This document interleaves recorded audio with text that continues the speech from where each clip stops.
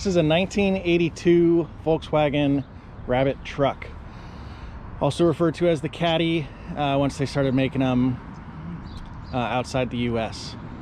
And then I think that was kind of adopted a little bit with our language later on with these trucks. So this thing is awesome. I love this little Volkswagen version of the everyday pickup truck. This one is a diesel 1.6 5-speed.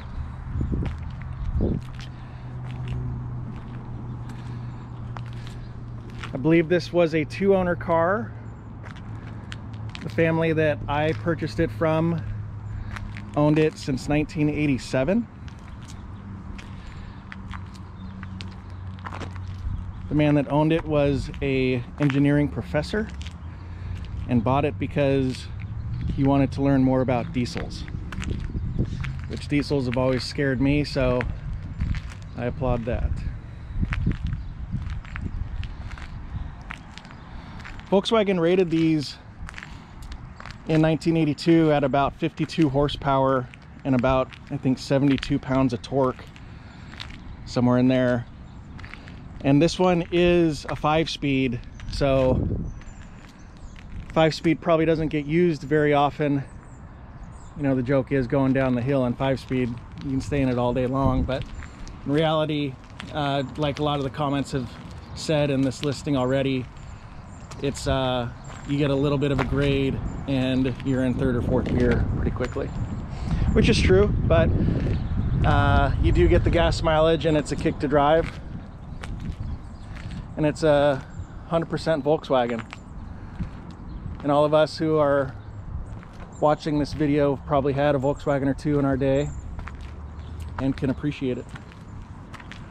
So a couple things that I really like about this truck is the interior was just so nice. And if you try and make one parts for any of these things, it is very difficult.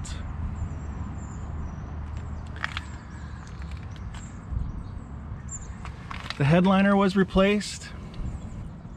It's not the original material, but it's color matching and it does the trick. When I got the car, the windshield had a pretty good crack in it, and so in order to do the headliner, you've got to have the windshield out. So we took the rear window out, the front window out, put the headliner in. And having new glass is always great. They did a great job putting that in. The rear window slider was an option, and it's a nice option because as you're cruising down the road and you open up that rear window, everything just kind of comes right back into the cab.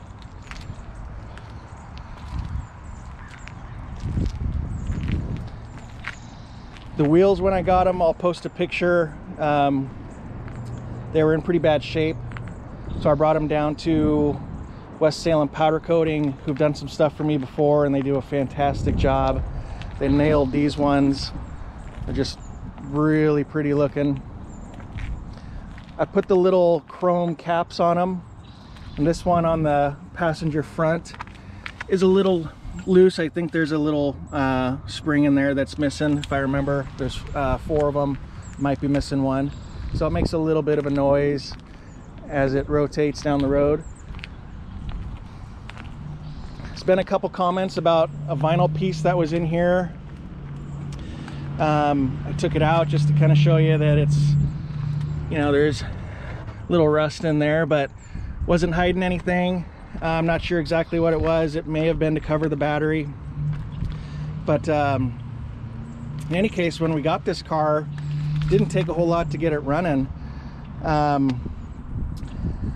shop in Salem put a battery in it because we had it delivered, and if you read earlier, the person that delivered it was the son of the owner. He delivered it up from California to us in Salem, dropped it off at a good shop, and they put a battery in it. All they had to do is just prime the fuel injection, and think that's about it. And then it started up. They did a couple other things. It didn't have rear brakes when we got it, so they put new rear brakes on it. And then we did the fronts, we did rotors and pads. We did the valve cover gasket.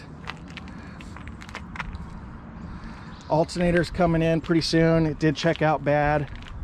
It's got new belts, so unfortunately you got to take those off, and we'll do that before the auction ends and get a new nice looking Bosch alternator on there. There was a comment previously about the power steering, and we do have power steering on this. Power steering belt and the air conditioning belt are one. And then somebody was asking for a picture of the AC, so I'm not sure if we can answer any questions there with what they're looking for. That's a fairly decent shot of the AC. Once we get the alternator off, I can get a better picture of the compressor on the AC.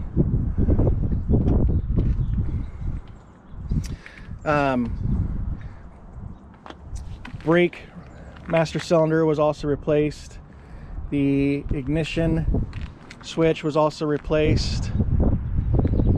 When you leave the key in, it draws a little power, so I always take the key out. It actually illuminates the red seatbelt sign, which is kind of strange, but that's what happens.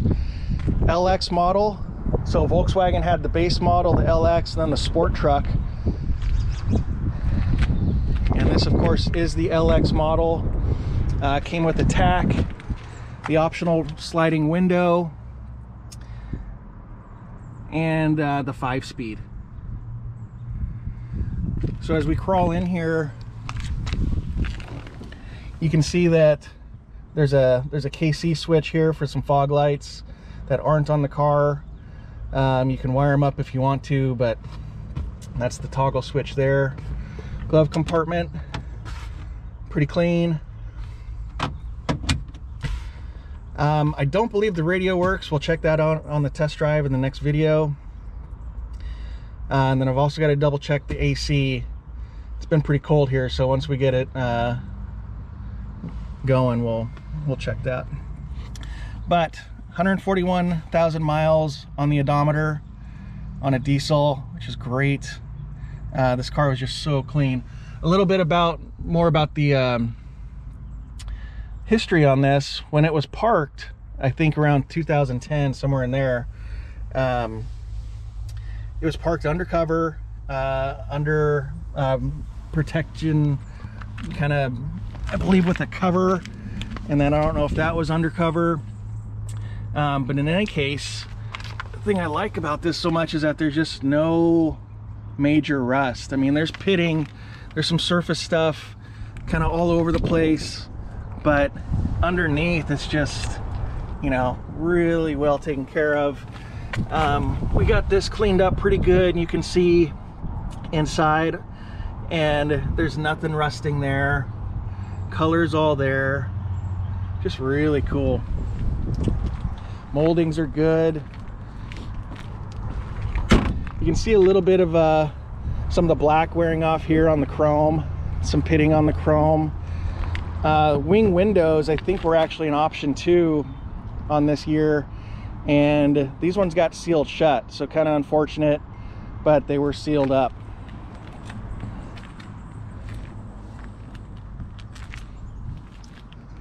Original bumpers, original headlights as far as I know. We put new skinny tires on it, same stuff that's stock from the factory.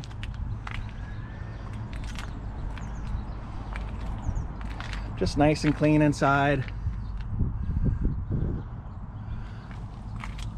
Little imperfections here, but overall, just a nice looking example of the Volkswagen Rabbit truck.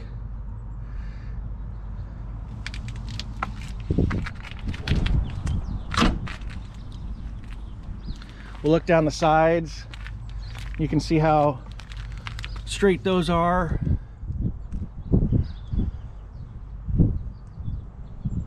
I really don't even see a door ding on this side.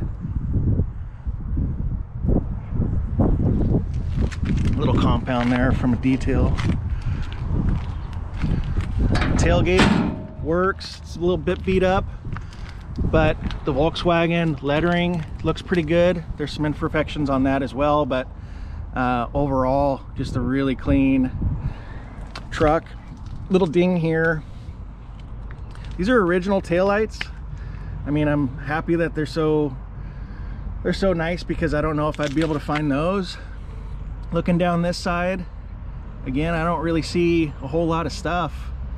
You know, if you're interested in doing a repaint or a color change, this is a pretty good candidate. But I think this color combo works pretty good.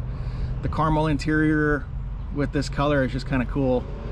Regardless of what color these things are, they're rare. I'll post a picture later on. This came with a canopy, so you're going to see some roughness around here. But the nice thing about that is it did protect the bed, so the bed's in pretty good shape. This kind of looks like some spray foam. I don't know if it's hiding a hole or not, but I don't think so. I think I have no idea actually what that is. You know what to comment on that. But some of the discoloring here, I don't know if that was put in there to protect corrosion or something, but in any case, it's in fairly good shape considering the vintage.